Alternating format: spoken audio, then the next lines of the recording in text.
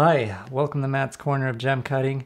Here I have a really pretty colored piece of Tanzanite rough. This color isn't the normal color you might expect to see in Tanzanite. Typically Tanzanite is heat treated to make them the more common purple, the blue hues. Unheated Tanzanite can be an assortment of different colors. This natural orangey color isn't something that I've really seen much of in Tanzanite. This piece shows the typical pleochrysm for Tanzanite where the color changes depending on the direction that you view the stone. Luckily the color I'm going for happens to line up with one of the larger faces of the stone, which works out pretty well for cutting this piece. Now before I dop the stone, I use a 600 diamond grit lap to grind a nice flat spot for attaching the dop stick. I also grind the edges of the stone where the girdle is going to be to slightly preform the piece into a general shape it will become and smooth out the stone's outline into a more symmetrical shape. The preforming also grinds out any bumps or divots along the edge of the stone, which allows for more accurate measuring for finding the center point for attaching the dop stick. This Tanzanite piece is fairly valuable, so I want to keep the size as large as possible. So instead of using a diagram to cut the stone, I am freeform cutting it. Basically, I just add facets as I go to fit the stone. I start by cutting in girdle facets around the stone. Each of the set of girdle facets I cut to the same depth using the depth gauge along with the feel and sound of the cutting to tell when the facets are cut into equal depths symmetrically around the stone. Girdles can be rounded in, which is the normal for commercial cut stones. I like a faceted girdle as it works well as a base for establishing meet points, especially if starting from the girdle like I'm doing with this stone. I cut the girdle facets to form a rectangular cushion, which will be the outline now for cutting the rest of this stone. After establishing the girdle outline, I use a deep angle to cut in facets all along the girdle to form a level girdle line at the position I want the girdle to be, leaving the amount of depth I want for cutting the crown side of the stone compared to the pavilion.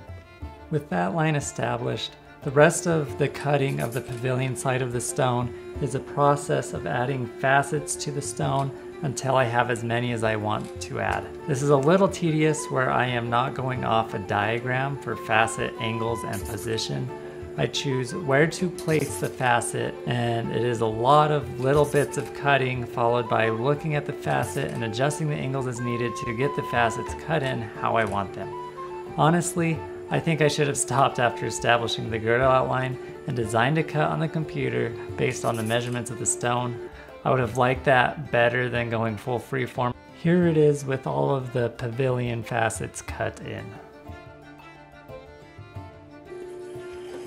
I used 3000 diamond grit on a tin lap to prepare the stone for final polish. The 3000 grit works fairly quickly at cutting out the rough scratches left from the 600 grit and allows the final polish to go quickly. When cutting stones, I almost always go from a 600 grit to the 3000 grit and then on to whatever I use for final polish depending on stone type. For this Tanzanite, the final polish is given using a Greenway lap, which is a chrome oxide embedded polishing lap. I use soft pressure at low speed while the lap is moistened to get a really nice polish. Here the pavilion side's polish is finished. There are a few fractures still in the piece, but they are fairly minor, and I think that they wouldn't be worth cutting out with how far they still go into the stone. Alrighty, onto the crown side. I didn't video transferring the stone, but between placing the stone in the transfer block and starting on the crown, I did end up getting on the computer to recreate what I had done so far into a diagram so that I could design a crown before I got to cutting it. This way the facet meets are a lot closer to where I want them sooner. The recreated diagram doesn't match perfectly to the stone outline, so as I go, I adjust any angles for groups of facets as needed to keep the meet points nice and clean. I make note of changes on the diagram so that I can have the new angles for when I need to come back to those facets later for pre-polish and polishing. It only takes a few angle adjustments to get the crown to cut in nice and neatly, and the cutting of the crown of the stone goes fairly smoothly. I'm fairly happy with how easy the crown facets cut to place. It was definitely a lot easier after having it pre-designed than just pre-cutting the crown as well. With the facets all cut in how I want them, I run back through the sequence for polishing the stone. I do this for all the crown facets except for the table facet. Tanzanite's hardness is between 6 and 7 on the most hardness scale, which is a little on the softer side for gemstones that go into fine jewelry. Because of this, it polishes fairly quickly when compared to harder stones, but Tanzanite should be handled carefully in jewelry as they also accumulate wear more easily. All polished up, the stone is looking really good. I just have one facet left to go on the stone. I cut and polish the table facet in last after the rest of the crown is completely finished because it is best done using an angle adapter with my machine. It is better to just finish the rest of the crown to polish instead of switching the stone back and forth to the adapter. A lot of faceting machines can easily cut in the table without an angle adapter, but ones with a straight up mass usually work better just using one for the table.